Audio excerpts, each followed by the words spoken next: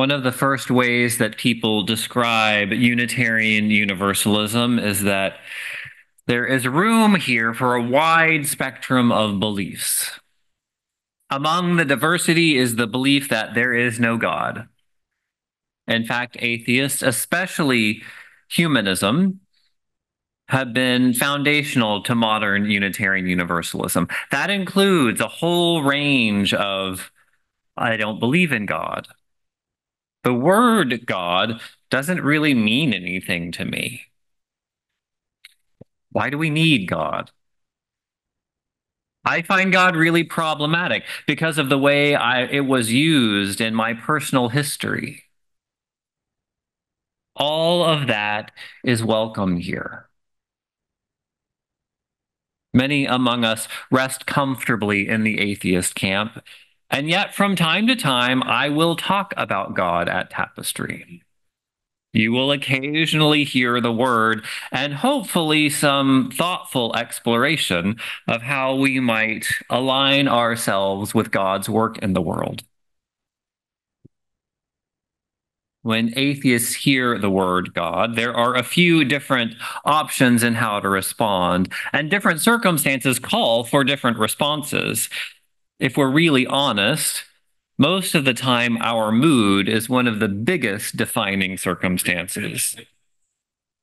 But for today, I invite you, theist, atheist, agnostic alike, to begin to notice how you typically respond to the word. One option is to ignore it.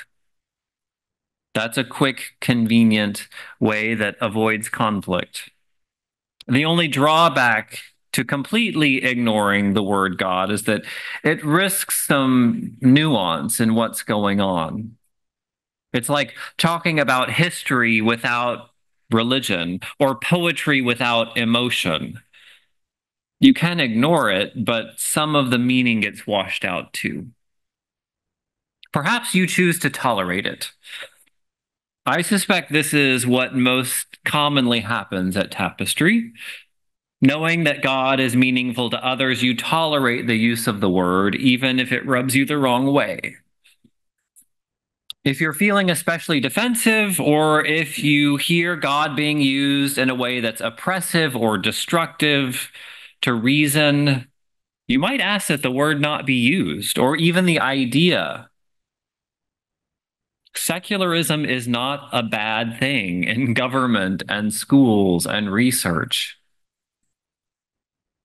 Another option, when we're feeling generous, is celebrating that God is meaningful for other people, even when it makes little sense to us.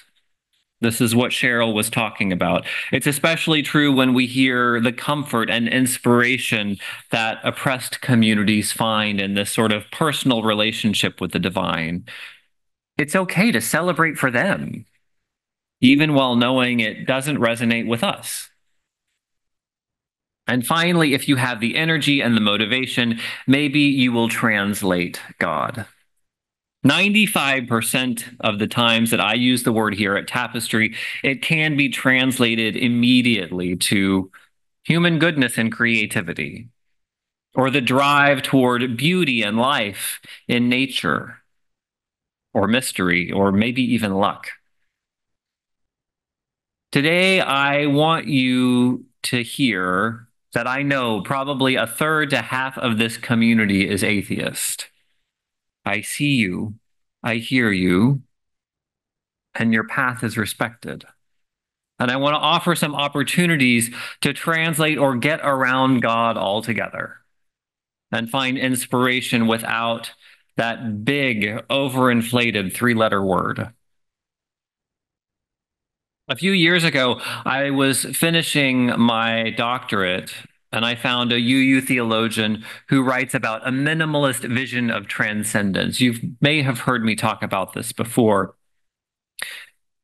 If I'm honest, the writing is pretty dry as the title would suggest, or as dry as doctoral research would suggest.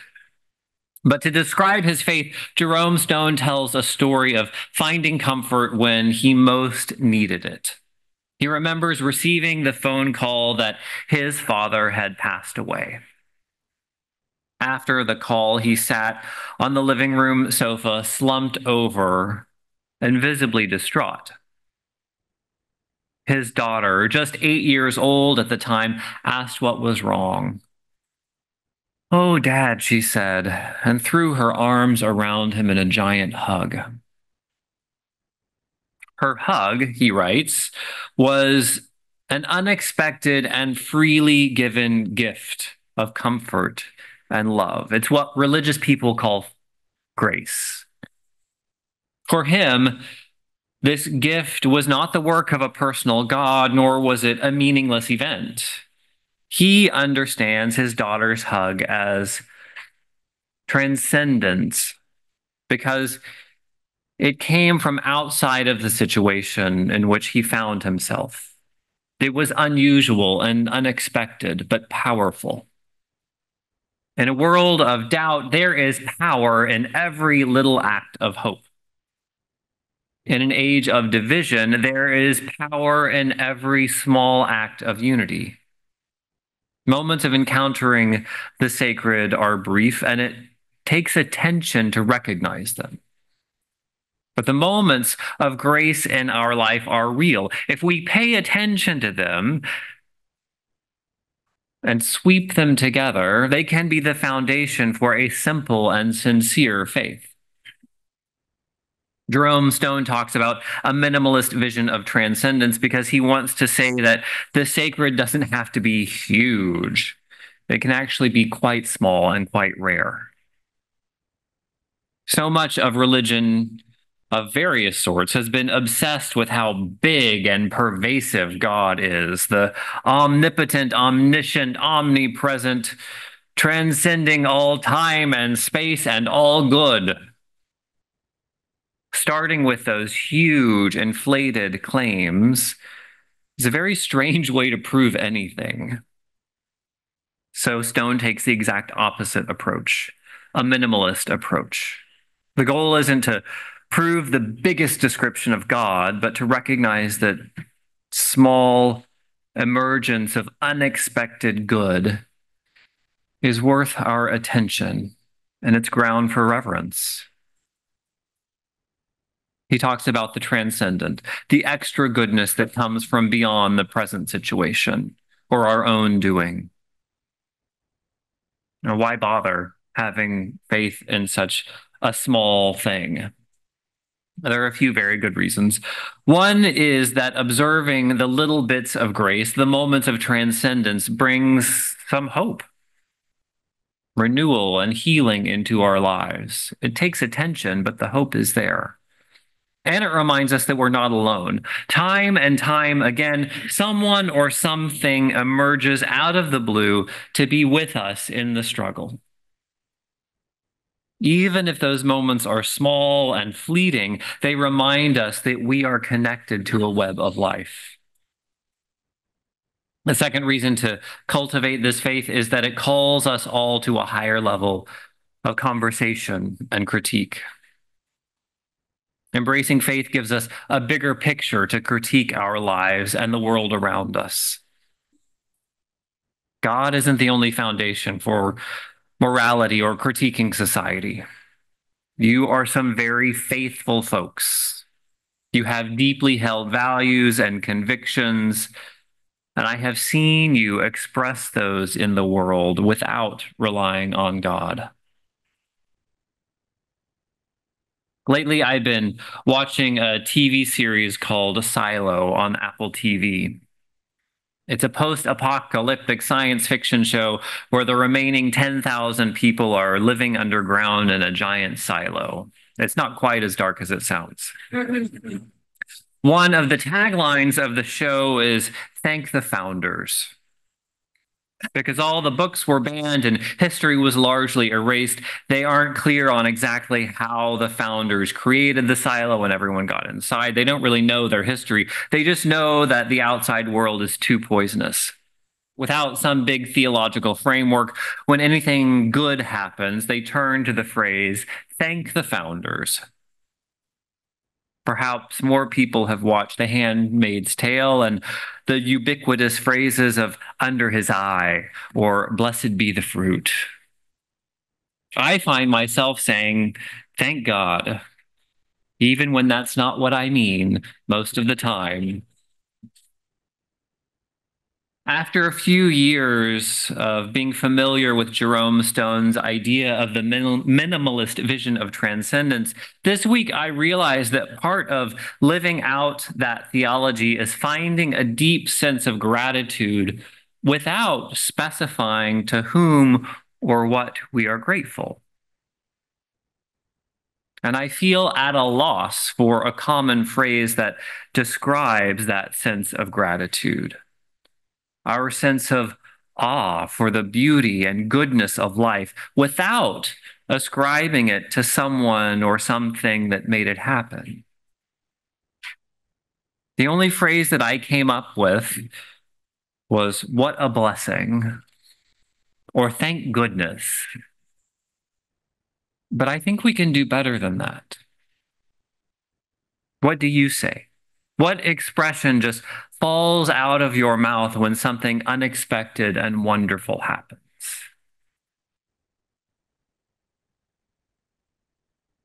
It wouldn't be right to talk about atheism and Unitarian Universalism without talking about humanism as well. Often people think about humanism in relation to the Italian Renaissance of the 14th century. Before that time in Europe, nearly all art had been religious. It was either funded by the church or it depicted sacred subjects. But Italian artists and intellectuals began to look elsewhere for inspiration. Rather than turning to Christianity, they turned to the classical themes of Greece and Rome and to our human experience of love and beauty. Within UU circles, though, the humanist movement we focus on came about in the 20th century. After the conclusion of World War I, a sense of great possibility was in the air. As they saw it, the Great War was over. Hooray for humanity.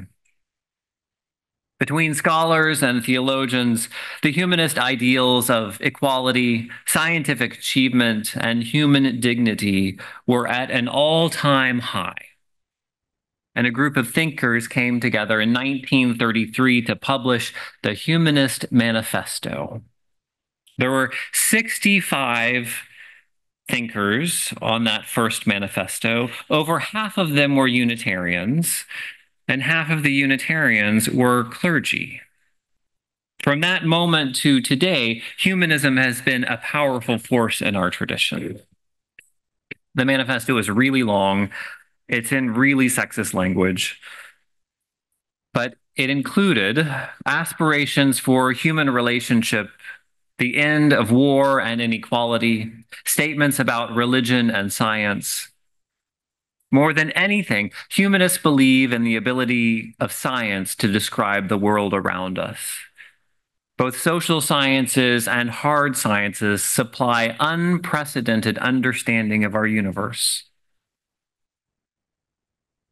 We didn't have to derive knowledge from theological speculation anymore. Instead, we rely on experimentation and reason in our search for ourselves. Because of the influence of humanism, we UUs believe that it's irresponsible to dismiss the finding of science in our religious lives. Science and reason can't be ignored in our faith. They should be embraced, and they can deepen our sense of meaning. While the humanists of 1933 pushed new limits, saying that science essentially trumps theology, they might have come to that understanding as a natural outgrowth of our Unitarian tradition. Unitarians didn't become a separate tradition mostly because they rejected the Trinity. They became a new religion because they believe that we humans have the capacity for moral improvement. And they insisted on using history to understand the Bible. The founding father of American Unitarianism, William Ellery Channing, way back in 1819, said,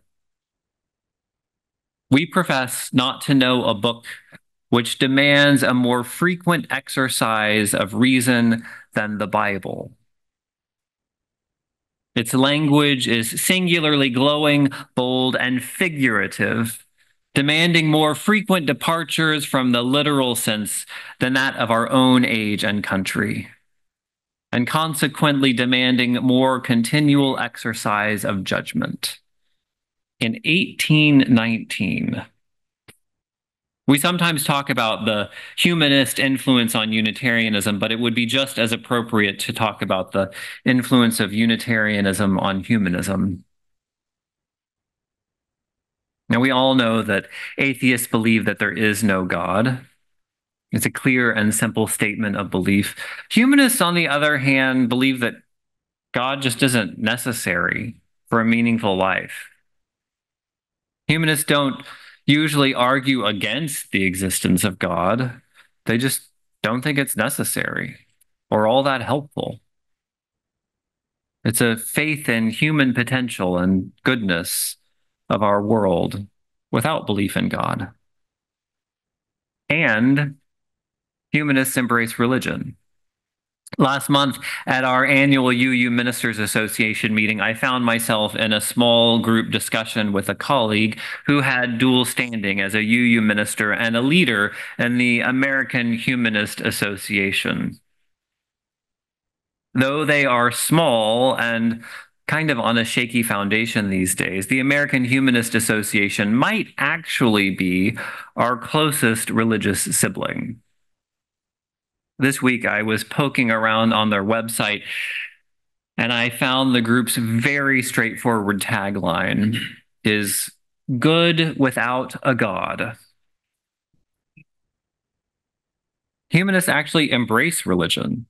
They believe that with all of its ritual and culture, religion is a tool for humans to make meaning in our lives. Religion builds community, it shares history, it connects generations as a bridge, it builds an ethical atmosphere. We know this. This is sort of what we do here at Tapestry, hopefully. Religion does a lot of wonderful things, all without God. What humanism brings to liberal religion is a sense of perspective.